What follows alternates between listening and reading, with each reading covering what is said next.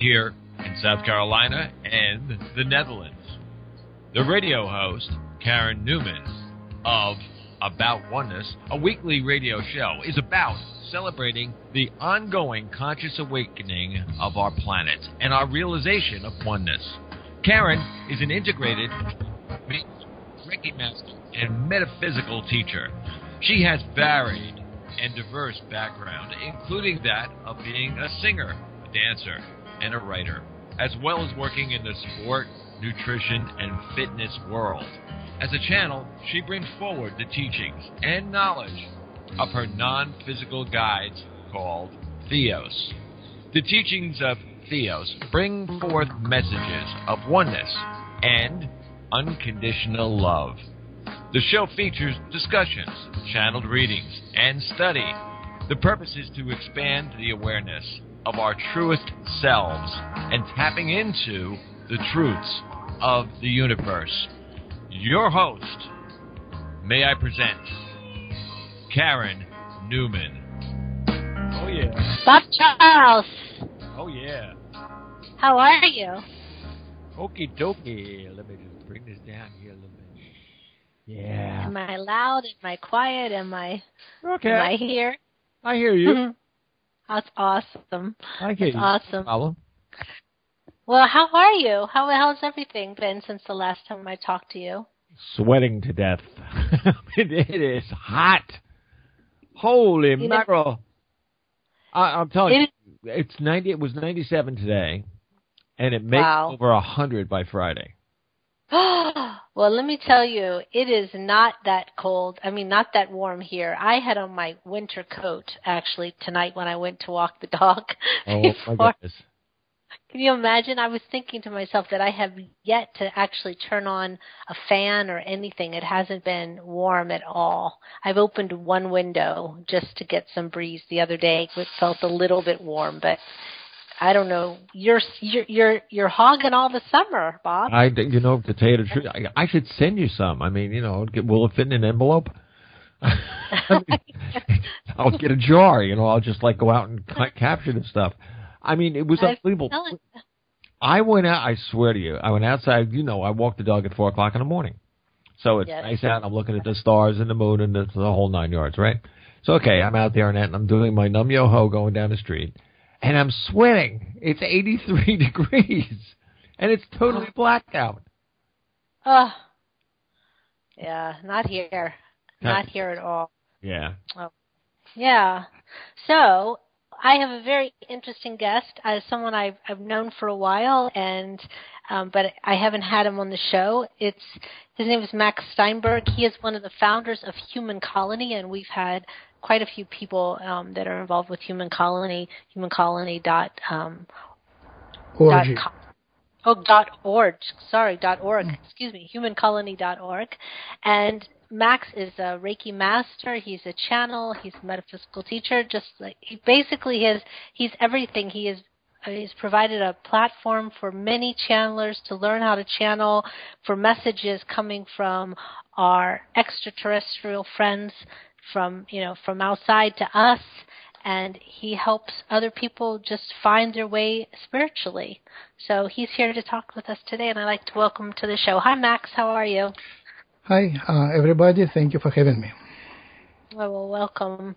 So, Max, for the people who don't know you, why don't you just take a moment and introduce yourself and talk about your background and how you really got started with Human Colony and also on your own spiritual path? Oh, a big question. All right. Yes. Well, I think say every. Yeah. Just a highlight. One thing just at a a time. highlight. Yeah. Yes. Yeah, highlight.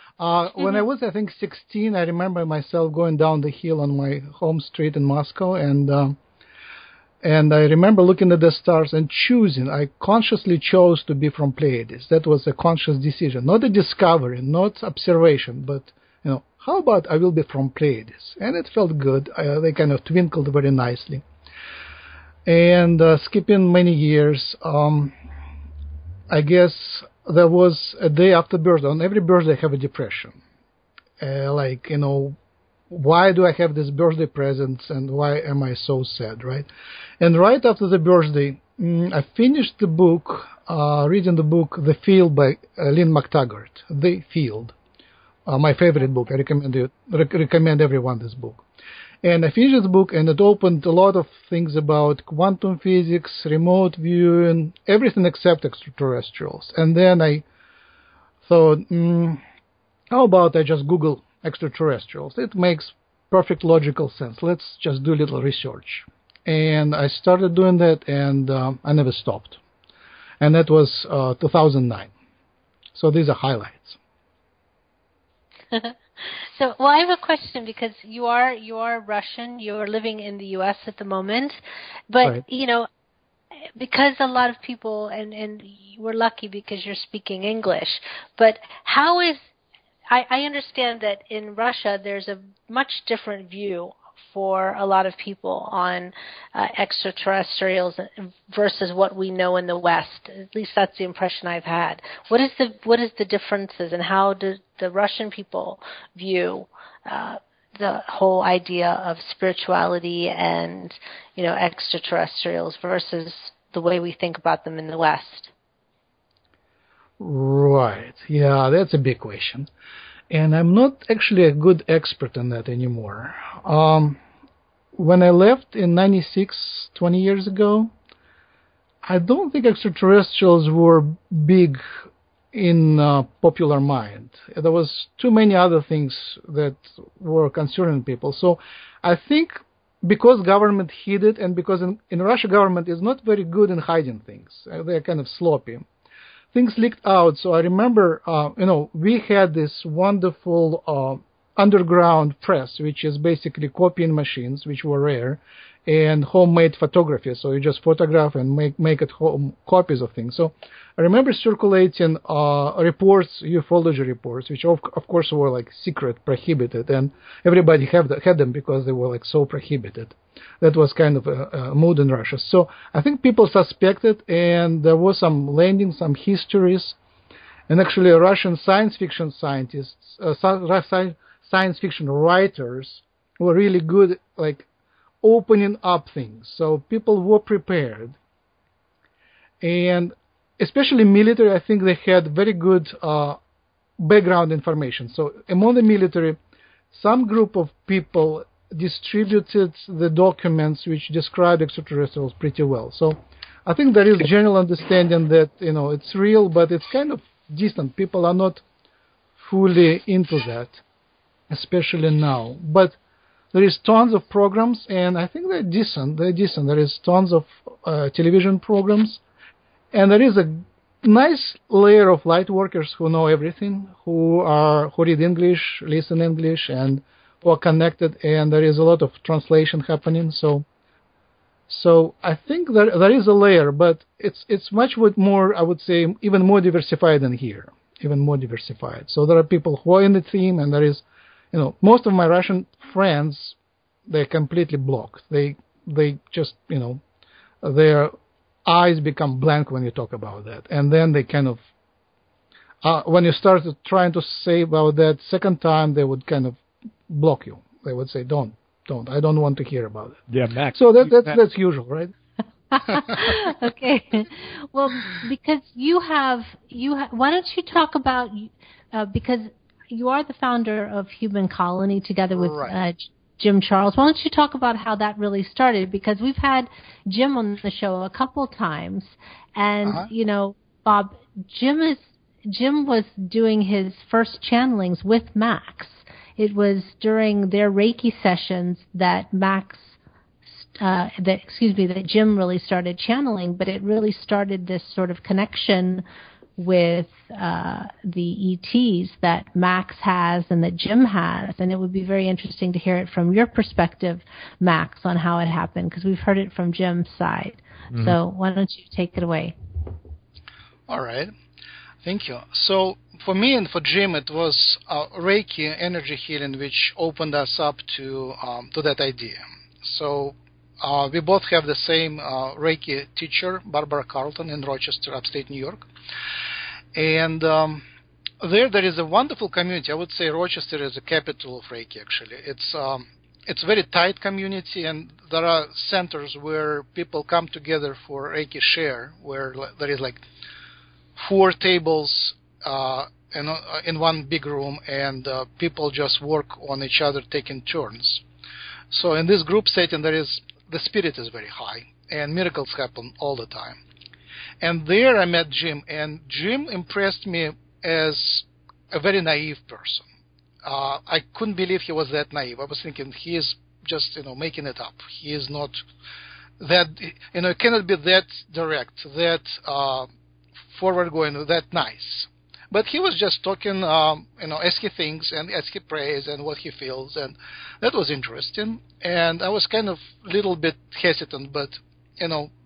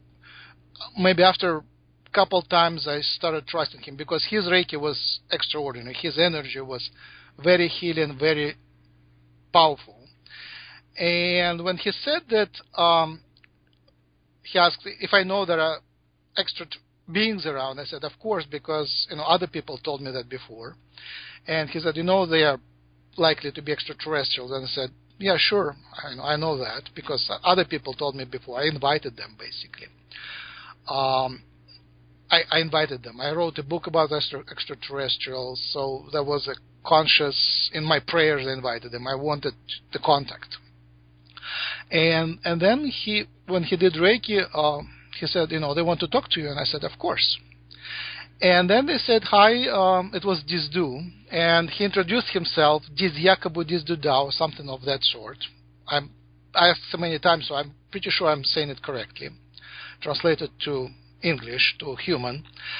And it is a tall gray of Yahyel race. And he said he follows me for several years, and they want to talk to me. And I was ready for that, basically. I was ready. I wanted that. And from my book, from my research of channelings and other ufology readings, reading the books, I knew that there is a nice, big bureaucracy system up there. So the first thing I said, thank you, I'm honored for your connection, and I'm applying for a visit to your ship. You have to apply, and then they make the decision. I know that for sure. And he said, yes, it is a possibility, but we need to test if you're compatible with that kind of travel. And I said, I give my permission. Again, it had to be formal. And it was about the first contact. And Jim and I remember one detail different. I remember that being in their Reiki share room in the presence of other people. And he remembers it to be at home, not in presence of other people. And they don't have any record. But for next many sessions, I installed a recording application on my phone, so I have all of that recorded, and we published most of that. Most of the things which are not personal, we published on YouTube. And then we switched from audio recording to video recording.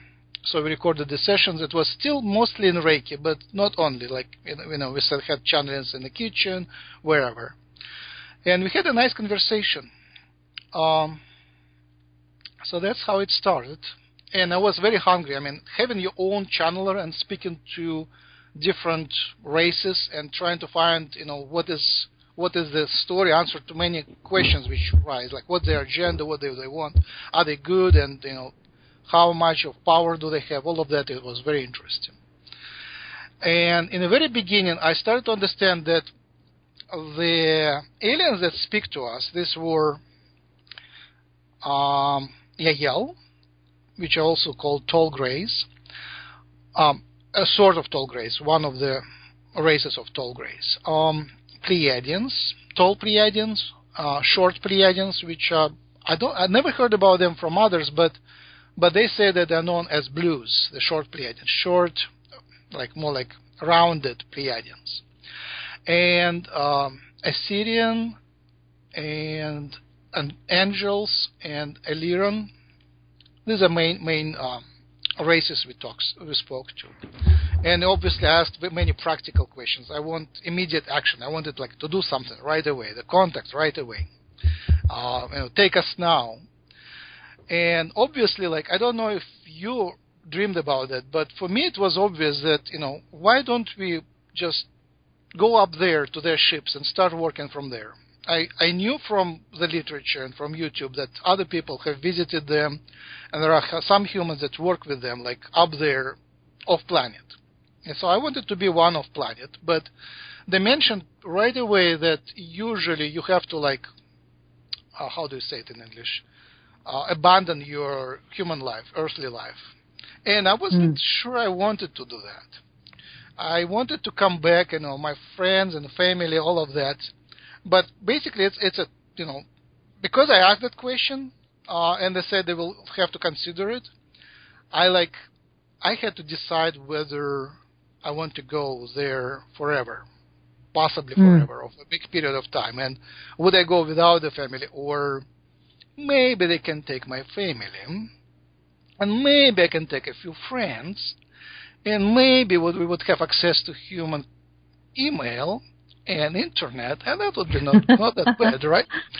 Just being there on the ship and working from there, right? And maybe having secret visits somewhere, a little bit. So I was dreaming about that, but that is a tough decision. Would you be able to go? And I decided. It took me maybe a whole day to think, and I decided if they take the family, I go. If they don't, I can decide. It's tough to decide. So, and now if I take the family, so the kids would grow up without human friends. That would be kind of unhealthy. First of all, it would be unhealthy, right? So how about we take more volunteers there and make a working team up there? And how do you call this? And the name came up, human colony. It's a little bit pompous, a little bit overstatement, because it's not actually a colony. It's more like a settlement, a little settlement up there somewhere, using their resources, their supervision, and so on. I don't think they would give us independence right away, right? So, but the idea of human colony kind of came up, and then I asked if we could invite other people for the visits, and they said sure. So 𝗪𝗪𝗧 is our Lyran friend. She gave her personal support to that. She said, I'm inviting. And that was the start of that community. I posted it everywhere, and the main place where from we got the people coming. So I started the site, humancolony.org, and I posted everywhere that invitation so you can apply for a visit to the ship. Apply. It's not guaranteed that you will be taken, but you can apply. And lots of people responded. Like first days, it was like first 2 days, maybe 100 people or something like that. Later, it kind of faded a little bit, but first impact was pretty good. And I created and then I asked my alien friends if they can read email. If I create an email box for them, like Gmail box, would they be able to receive email? So if people apply by email, would it be read by the alien? They say, sure, our technology allows that. So I created the email. It's still working. Mailbox, signuptogo@gmail.com. Signuptogo@gmail.com. That's simple. One word, sign up to go. And you can write to that email anything you want. And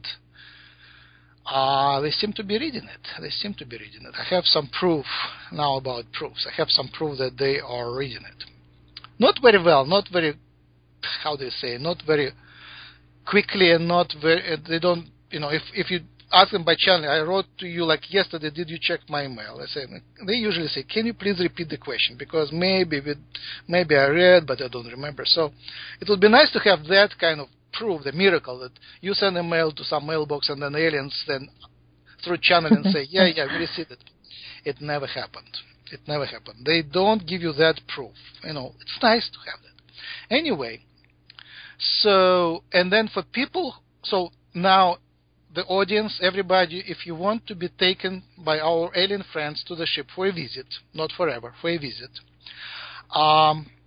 you send your email to signuptogo@gmail.com in free form. It can be many pages, it can be one word, it can be many sentences, but basically introduce yourself, explain why do you want to go, how can you contribute to what they do, and you will be considered. And for those people who are afraid, there is not that many people who are afraid, but some people would like to go, but they don't want to send email as a proof that they're interested. I created a web form which is anonymous. So on the website, you can type in, I want to go, and if you type it from the library computer, nobody can trace you except our extraterrestrial friends. So that is also an opportunity. So it doesn't really matter if you send it from your email or if you give your home address or you just type it on the anonymous form, that is sufficient. And then people started applying and started joining our site. And many people reported that right the night after they applied, they got so-called interview or so-called visit. Usually it is very much like a spiritual experience. It's more like a holographic spiritual experience. You wake up in the night and someone very nice and friendly chats with you. And some people said, I chatted with him the whole night, and only in the morning I understood it was interview in response to my application. But that was reported many times. Out of few hundred people who are our members, many people reported that interview. And then some people, much fewer people, remember visiting the colonies and being, visiting constantly that colony. And their descriptions are kind of vague. When I remember my visits of the colony, it's more like a dream, and then, we compare notes, and other people also have dreams, and sometimes we see each other in a dream, that kind of. So it's not very, I would say, not very material experience. It's still more like a spiritual experience. So your visits have all been, say, in your sleep time and not have been in your conscious wake time then? Right. Yes. But do you do have memories of being there? I mean, is it sort of when you're there, do you pick up in your experience where you left off? Is it a totally different experience? Does it always look the same? I mean, what is your actual experience of being there? All right, my experience is so vague. It's. I have other profound experiences. Maybe it's 3 or 4 or 5 or 6. Very few, sufficient to know it's real, but very few. But memories of visits to the colonies are very vague. Like at some point, I remember several, maybe many dreams, maybe 7 or more dreams where I hold my extraterrestrial child, like baby or bigger child. So we have hybrid children up there, right? And memories of these children kind of flash maybe a second, and I wake up. Basically, I'm so excited I wake up from that, and I remember holding a baby, and I remember feeling that I love that baby. So that is my main memories, and then I kind of try to confirm it through channeling, and it's always kind of not a full confirmation. They give you the answer, but they're kind of it's rare that they give you a miracle. I got many miracles, but it's rare. Like in many conversations, sometimes a miracle happens. Like one of the latest miracles was in 2 channelings. I just happened to have them side by side, one after another. I had a very innocent question. I just ran out of books to read, and I said, which book would you recommend me to read? So 2 different unrelated channelers gave me the same book to read. That was wonderful. And that was a profound book as well. Oh, that's good. So what do you think the purpose is of not being able to remember? I mean, you've requested these experiences, you've requested the ability to go, they've said to you, or giving you the information that you could bring people and go, what's the purpose of not remembering? And why don't you remember? Right. Great question. I was stumbling at this question for a long time. We started about 3 years ago, and at a year and a half from the beginning, I had a major crisis of mistrust. I just, it just did make sense, right? because they're saying they're capable of many things, and I know for sure from UFO literature, from YouTube, from crop circles, that there is a lot of extraterrestrial activity where they really can do physical things. I interviewed people who have gone there and have memories of their ships, not from our colony. So I know people who constantly have been visiting the ships, like through their lifetime, and have lots of proof.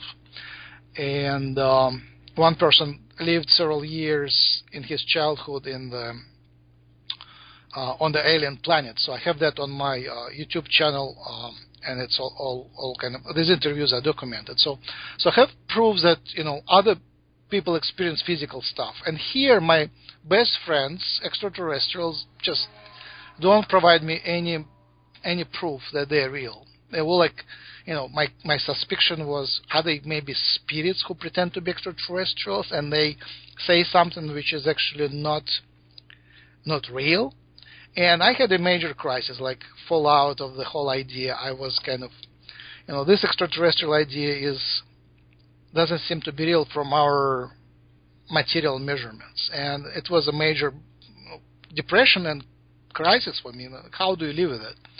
But even I kind of had suspicions about them. I didn't have any suspicions of the channelers. The channelers are real. They are not making it up.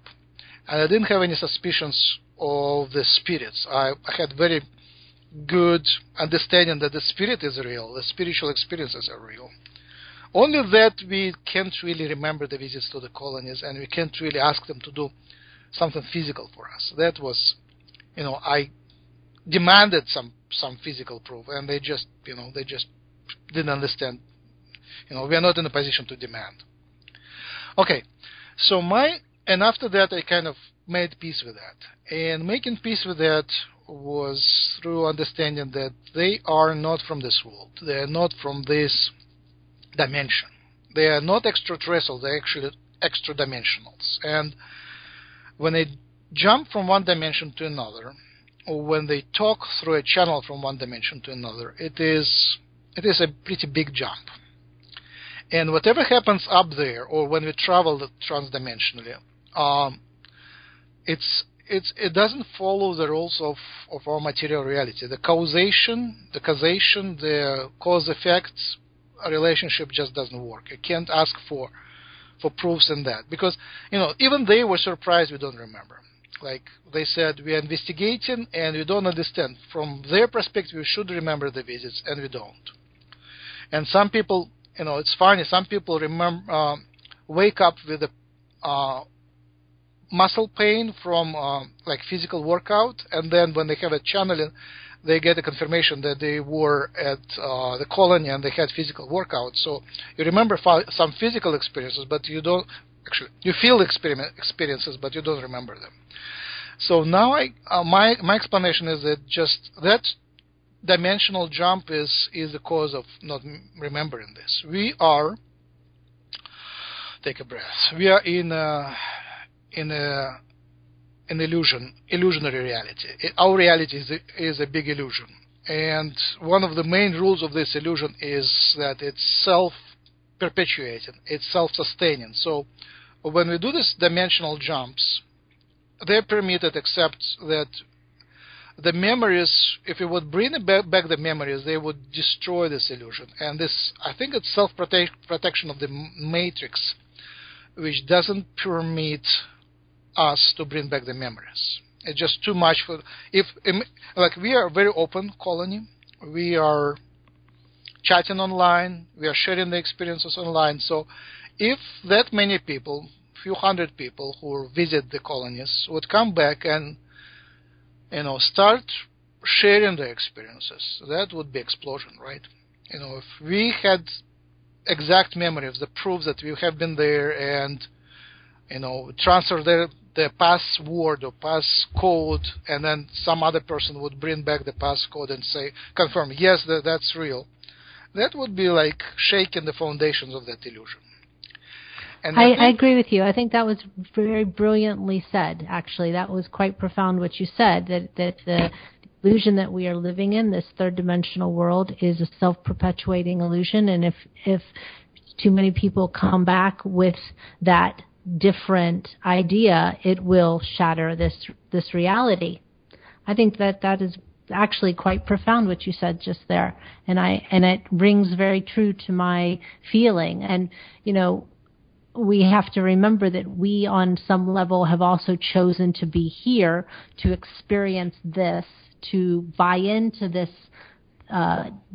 illusion, this matrix illusion. And so there's that part of our unconsciousness too that knows that if we brought it forward, it would shatter it. Because I think that of everything you've said, I think that's a very, very profound statement that you've made. And I think that's actually the key to it, that if so many people all of a sudden, and that's part of that shift that's happening, is more people are starting to wake up. And when we reach that critical mass, it will just all fall away. But if it all falls away, then it may or may not exist at all.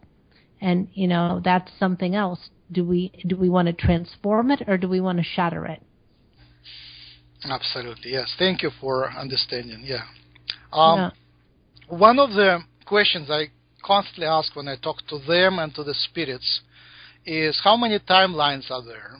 When you, extraterrestrial, like say Dizdu, the tall gray Dizdu, the commander of the ship on the Earth's orbit, I say, how many timelines, our timelines, earthly timelines, do you communicate with constantly? And he says, I don't remember exact number, but it was between 7 and 10. So it's, for them, Max coming from this timeline and someone else coming from other timeline, it's all, they all come to the same colony, as I understand, which is even crazier. Like, we have parallel timelines. And that even complicates that idea of illusion even more. And I asked the angels about that question and other extraterrestrials, and most of them work with multiple timelines. But I asked, how many Maxes how many me do you communicate? And they said just one from this timeline. They don't. So in other timeline, there is no Max creating human colony. There is something else. Okay. Yeah, it's very, we're multidimensional beings, and that's also something very interesting. That's an actual other, it's like a wrench in the works as well. That's just another thing. But who is it that you communicate with the most? Because you have your own connections. I know Jim channels 𝗪𝗓 and a bunch of other different beings, as well as just anybody that seems to be flying by, Jim can sort of tap into. But who do you actually work with the most as far as the beings that you're most connected to? As a channeler, I am a beginner. I don't really understand much. I invite different energies. They come, but the information that comes is kind of not that discreet as with Jim. So I use other channelers. I'm more like the one who asks question rather than the one who delivers the message. As a channeler, I'm teaching channeling because I have the talent of teaching. And teaching something and doing something is not exactly the same. I'm more like teaching people to channel because I'm struggling with that and learn all the techniques of channeling, how you get there. Right. There is a wonderful anime series, The Legend of Korra. Have you watched The Legend of Korra?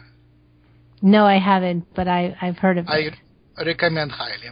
There, I think maybe season 2 or 3, there is an experienced teacher of Air Tribe, the leader of Air Tribe, of mystical people, who meditates every day, and people would think that he would guide the avatar to the spirit world, and he said, I actually never been to the spirit world. So what did you do all this meeting? I was trying to get there. So I just recognize myself in this Kenjin. He was same thing. I'm trying to get there. I get lots of proofs and experiences, but I'm not like Jim, not that easy. He would just get messages, even not without going into trance. He would get messages right away and very discreet, very precise. I get answers. If I have a question, I get answers. When I was in high school, it was a mathematical boot camp in Russia. As a Jewish kid, I just found it. I was very happy, and my kids also love mathematics. So I went to this special school, and there I excelled because I could get into a kind of semi-trance state and get the answer without thinking. Basically, I would just touch my head to the right of the right brow, and I would get into this state, and I would get the answer, and then I would just translate the answer for the teacher in a way the teacher would expect it, so they would understand. But that is like I use the whole life. So I'm kind of psychic, but some things are just still beyond the veil for me. So who I'm talking to, I'm not very sure.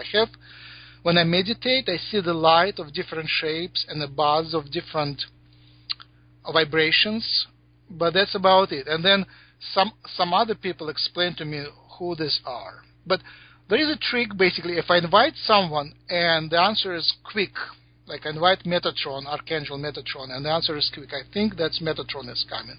And I say thanks to Metatron. So that is the answer who I'm working with. So my favorite, after I had this crisis with extraterrestrials, I went to angels. Angels never failed me. Angels, unlike extraterrestrials, the angels are native here. They are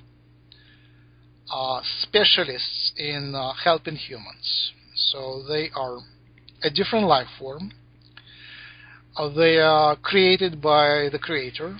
They are not evolving. They are not given birth and evolving as humans and extraterrestrials. They are not evolutionary developing life form. They are being created. And they work as supporters of this illusion, as many other interdimensional beings like elementals, gnomes, fairies. But the angels are very important figures. They are messengers of God. They deliver the messages, and they can change the reality in very profound ways using their prayers, their special angelic language. And my main analogy is that they are like system administrators. When your network or when your computers are not working, you call for a system administrator, and they have special passwords, special utilities to bring it back, restore from backup and things of that sort. So to me, it's a great analogy that angels do about the same service. They have personalities. They are individuals. They have individual consciousnesses. Right. And I love them. They just help me so much, and they can answer many questions which extraterrestrials are not permitted to answer. And the angels are permitted to intervene when the spiritual reason is appropriate. They can heal or intervene or change the reality. So praying to angels just empirically was found to be much more practical than asking extraterrestrials. That is my. I understand. I love that, and I love that idea that there is system administrators and that they have special passwords, because that's actually, the computer analogy makes a lot of sense. And they can go in and they can restore from backup. They can do healings. They can do all kinds of stuff. There's a great book you should read called Ask Your Angels.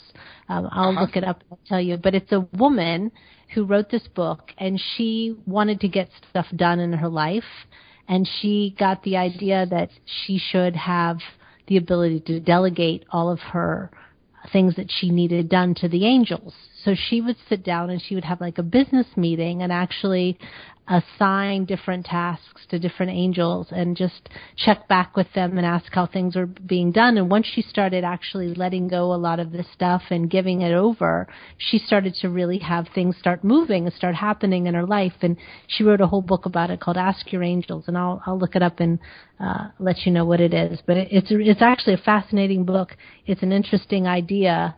and it's really fun, but at the same time, it's exactly in line with what you were saying. So maybe that's a good book for you to Thank you. check. Yeah, I'll look that for you. Here is a split in logical consequence. So one question you mentioned is computer analogy. Let's develop this branch. So as I understand, human spirits as a human collective, global, whatever, many billion of human spirits, playing this computer game which is called the Earth reality, right? And on different servers there are different computer versions of this game, and that would correspond to different timelines. Same game, just different servers run it a little differently. Now, the aliens run their program in a different, not only different server, it's a different principles of the design of the world, different dimension. And usually we call our dimension third and their dimension fourth, although the numbers vary from channeling to channeling. Sometimes it's fifth, sometimes it's ninth, so it can be different. But basically one dimension up from us. So they run a very different program.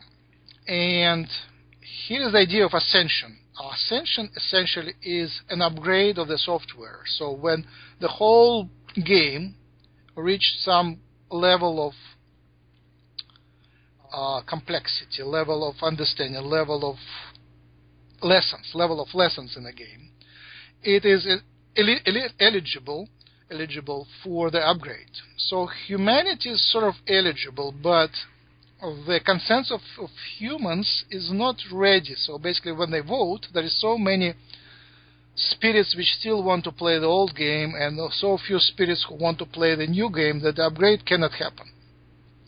So that ascension is happening, and all my sources basically agree that it will take about 5 generations, maybe 100 to 150 years to shift to this new reality, and then we will be upgraded to the 4th dimension.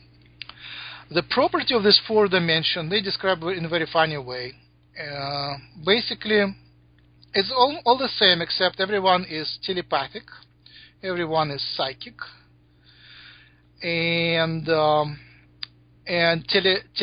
telekinetic, I would say. And also I don't remember how you call it, when you go through the walls, you can shift through places, and maybe sometimes you can shift from one place to another. So teleportation. So many teleproperties. All the teles. Yeah, all the teles. Telepathic, telekinetic, teleportation, others. So, and what I found fascinating is that they don't forget their past lives. When they are born, it really depends on the race, but they can remember their past lives.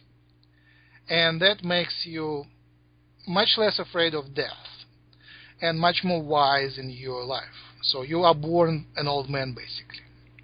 Not that your brain, maybe a small brain, cannot handle all the responsibility, but as you grow up, you kind of remember everything that in the past life. And among humans, only few humans remember past lives.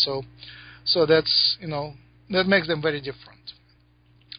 Now, telepathy is the key for them. So they say we will shift, the humanity will shift when a certain percent of humans become telepathic. And as I understand, it makes the system more connected. We are now becoming more connected. We are talking through the distance, right? We are already connected electronically, technologically. But when you become telepathic, the amount of information and the quality of information becomes much more dense. So you would connect in much more truthful way. So deception becomes less possible. And that changes the vibration of the whole system. When the whole system is much more interconnected, then it is gradiating to the next dimension. Then the shift happens. So that's basically... well, I agree with you about the thing about how long it's going to take. We've had many discussions about this shift in ascension, and at one moment I think I said something like it's going to take 100 and some odd years, and And I had a woman write me a letter, angry.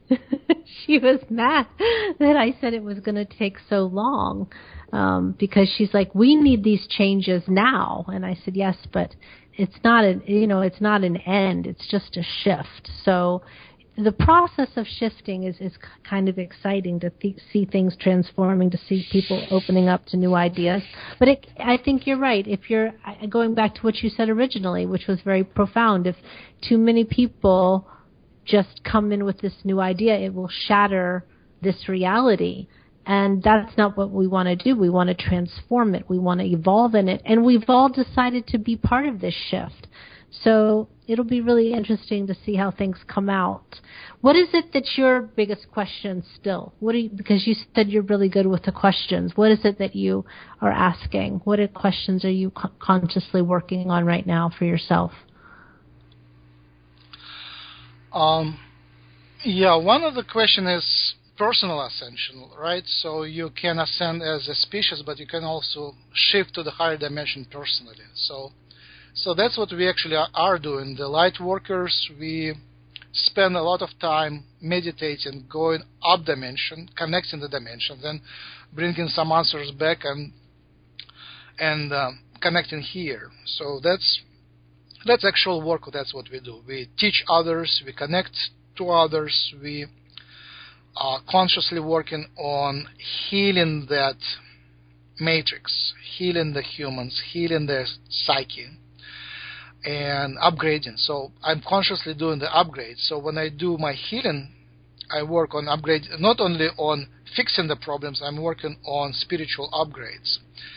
It's more like subconscious, more like intention, because I don't really understand the mechanics of it, but I understand even just my intention to upgrade someone's chakras or someone's biofield or aura is sufficient. Basically, when I say to someone, like we have a session, and it's very frequent, I have a session, and they would lay on the table and sit on a chair. I would put my hands on their head and do kind of Star Trek Vulcan mind melt, that kind of thing.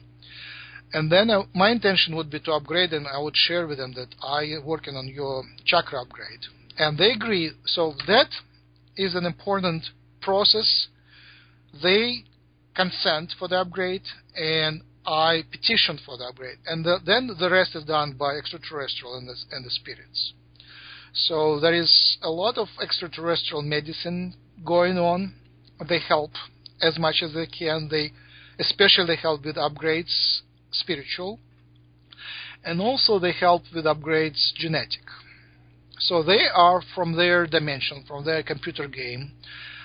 They have the advanced genomes, which are more evolved for a while in that new software environment, a new higher dimensional system environment. So they share their code with us, and that upgrades the humanity in a genetic way. So there is spiritual upgrade and there is a genetic upgrade. So the hybridization program is going on, and we are very excited about it. There are many people who are scared because they are not aware. And in initial stages of this hybridization program were scary for many, right, for abductees. But now we started the voluntary hybridization program. So if you want your DNA to be upgraded, you can write again to sign up to go at gmail.com and ask for infusion of whatever species you like: Pleiadian, Lyran, Yahyel, Arcturian, Sirian, and some people like Reptilian. I'm not a big fan of that, but some people do. So we have Reptilian hybrids as well. And also you can apply for donating your genetic material to getting hybrid children up there. So there are humans up there. I'm sure I spoke to some of them. I'm aware of human settlements up there, permanent human settlements. There are some humans that left in the Roman Empire times, a couple thousand years ago, and they're telepathic. So genetically, we are compatible with telepathy. They're telepathic. They kind of, when you live in the fourth dimension, the humans that live in the fourth dimension, they become telepathic, especially if they're born there and were brought up in their culture. They are telepathic, 100% telepathic, and psychic and so on. So genetically, we are compatible with the higher dimension. It's more like desire of the whole species to get there. So the hybridization program is going on, and now they are also much more advanced. They understand much better how to make the hybrids. The hybrids are born healthy. Their medicine is amazing. They can do upgrades on the fly. So the hybrid, if they want to change something, if the hybrid wants to change the skin color or hair color or eye color or shape of the body, they can genetically upgrade. And by the way, it's funny, but like the Pleiadian sister planet, it's called Era. It's the star Taygeta in Pleiades, the planet Era. Their culture is very connected to us. They watch us as entertainment and kind of follow our culture. So their fashions are picking up on human fashions. There is that connection. So they have that environmental movement, and they converted themselves to have green or blue skin, so they can synthesize whatever sugars using sunlight. So they are now green, but initially they are like other colored people, but they just now have green and blue colors. That's a fashion. So so I'm very excited about this genetic hybridization, and it's important to understand it, and it's important to work with the good guys, with good friend extraterrestrials to upgrade us and to get there. So that's my one of the main exciting things, helping us to evolve, helping the process, helping the first contact. I wrote a book about first contact for them. It's not very popular here.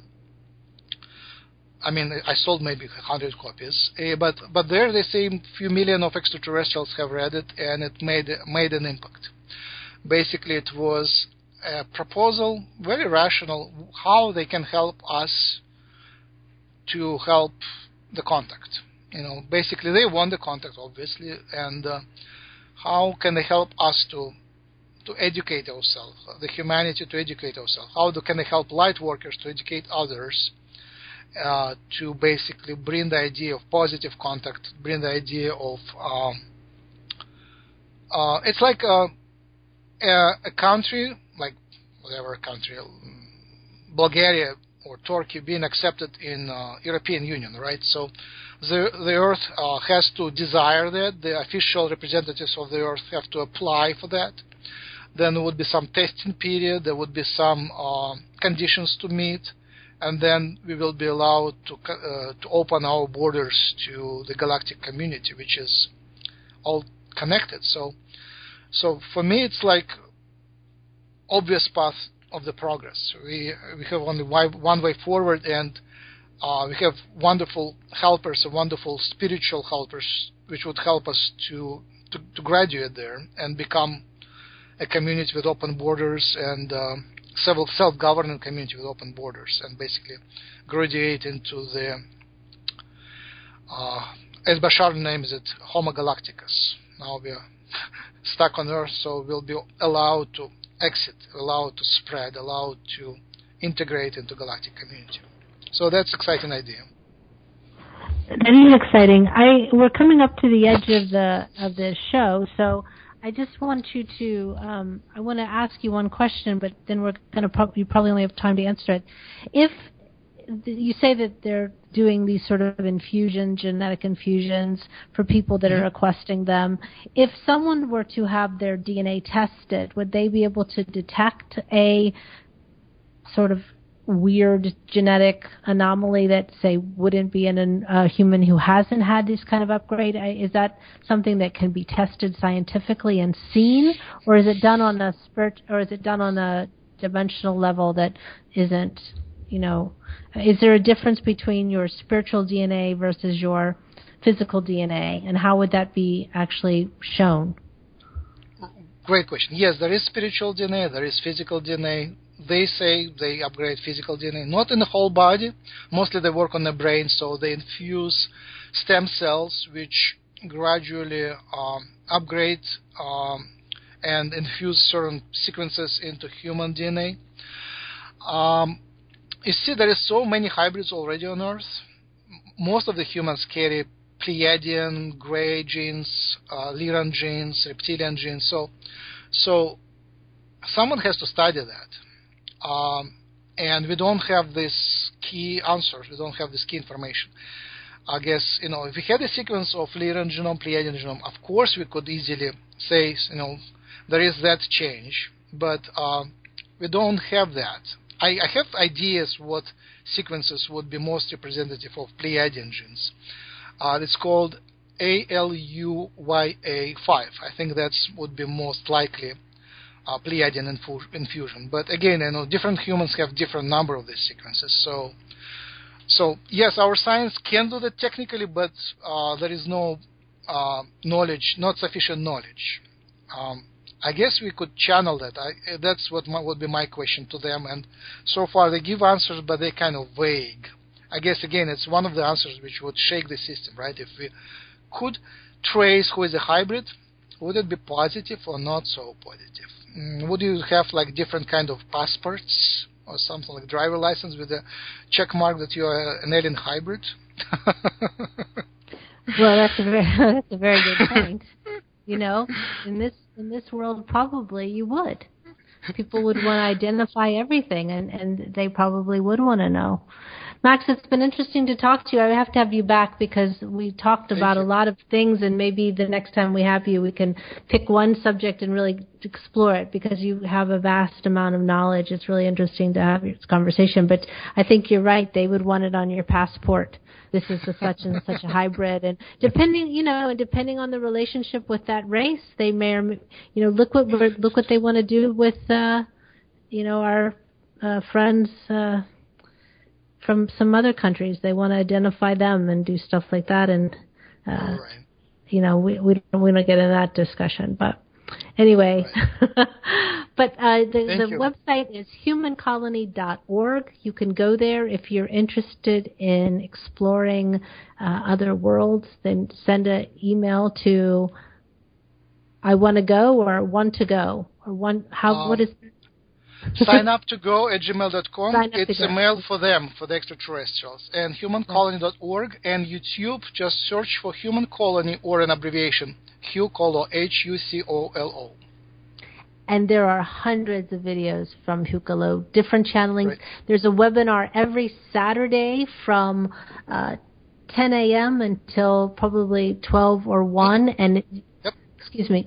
And with sometimes with Jim Charles, sometimes with Kim, Louise, sometimes with myself and different channelers, and also Max, and just so many different people. Roxanne Swainhart's been on Human Colony, all kinds of different people. So definitely tune in. You can find them if you just type in Hucolo, just as Max said, you will come up with them on YouTube. So Max, thanks you once again. It's been a pleasure talking to you, and I hope to talk to you again very soon. Much love to you. Thank you very much. Much love. You. Well, Bob. It was excellent. It was excellent. I'm sitting. Did you hear me? Nope.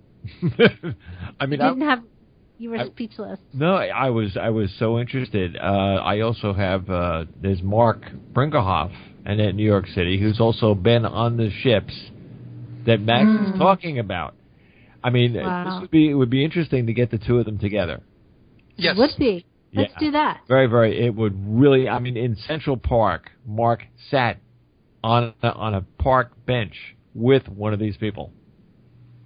Wow. Let's have them both on together. Let's do that. I'm telling you, it's wow. Max, I'm telling you, I'm blown away.